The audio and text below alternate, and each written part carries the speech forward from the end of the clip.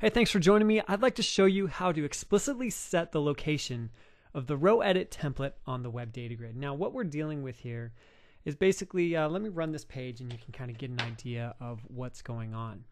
We've got a regular WebDataGrid, and when you enable the row edit template, what happens is when you double click on the row selector, it'll bring up this template that basically allows you to edit the contents of the entire row at one time. The default behavior for the grid is that you can tab through or go through individual cells, but this gives you the opportunity to edit the entire row. Now, the row will show up depending on where things are at within the grid. So if I double click down here, the template shows up above the row. If I come over here, the template shows up below the row. Some users want to be able to explicitly set the location of that edit template, and so I'll show you what's involved in order to make that happen. Now, if we look down at our page, we have just a standard ASP.NET web forms page. We've got the script manager here. We've got our web data grid. I've got some bound fields. We're just looking at the item ID, the description, and the quantity.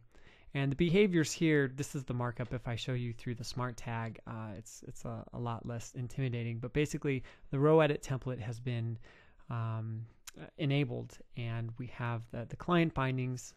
Basically what happens here is that the controls that are in the template know how to update the data within the grid based off of the controls that are shown to the user. So we've got the client bindings, the templates, and everything that we need for the row edit template to work. If I go back to the code behind, you can see really this is very basic as far as what's happening. I'm just populating the grid with a list of 10 invoice objects, and I'm kind of leaving it at that for now. The purpose I want to show you here really is to see how you can deal with placing the row edit template. So now that we have that, let's switch over to the design view.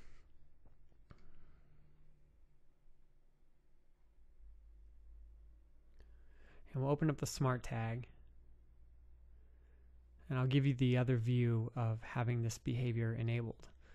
So here we come in, we've got the editing core, we've got cell editing turned on, which is fine. The row edit template, which is the one that we're working for right now. Now, if you turn on row edit templates, it's going to ask you to turn on the row selectors. And that's so that you can click on the row selector in order to have something to expose the edit template. So we'll head up to the row edit template, and in here we'll expand the row editing client events. And I want to take a look at the template opened event, and we'll kind of tap into that. So here's the template opened, and what I want to do is run this function here, and we'll just call it on template opened. Now that we've got that, I'll go ahead and hit apply, and then drop back to the page and go into the source. Now I'm going to paste in some script here. I'll go through it line by line, but just so you don't have to watch me type it all out. This is the function that will run. So we basically have our sender and our event args, which is the standard signature for these functions, and the row template opened function here. So the first thing that we want to do is find the container. Now, if you'll remember, what we're looking for is, run this again real quick, this container right here. Now, you can already see that the functionality is intercepting it to put it in a particular spot, but we're looking for what's in this box here, this edit container. So what's happening is we take a look at the behaviors in the grid, and then we find the editing core.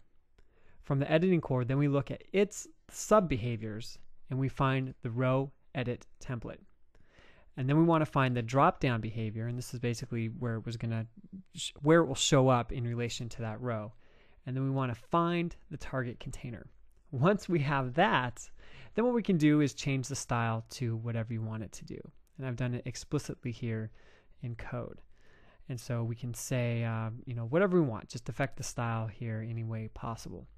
But doing this type of script will give you explicit control, and some people want to be able to put in an edit area on the screen, and this will allow you to do that.